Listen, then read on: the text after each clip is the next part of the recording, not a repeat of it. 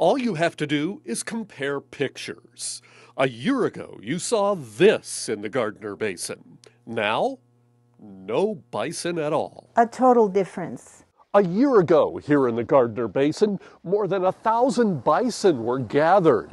They were driven out of higher elevations in the park by deep snow that made it nearly impossible for them to find the food they depend upon. Now, well, these plains are empty. All that's here right now is a few elk gathered on a far hillside. From Roosevelt Junction to here, near Slough Creek, is where you'll find herds of bison gathered right now. The low snows making it much easier for them to gather food.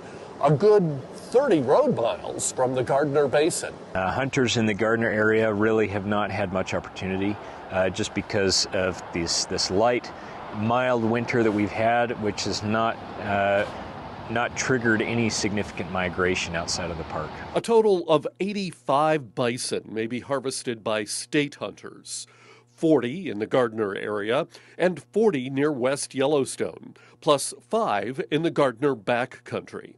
So far this season, just 15 bison have been taken in a season that ends February 15th.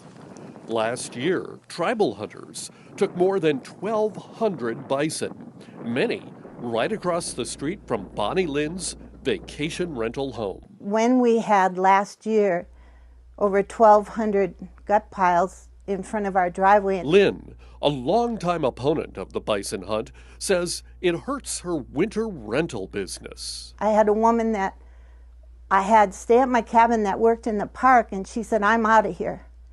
She was so upset.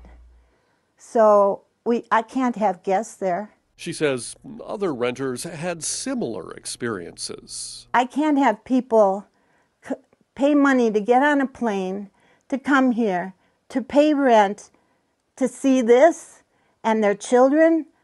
No. While this season's weather means the tribal harvest, which is not really underway yet, will be much smaller, it could grow a lot again next year.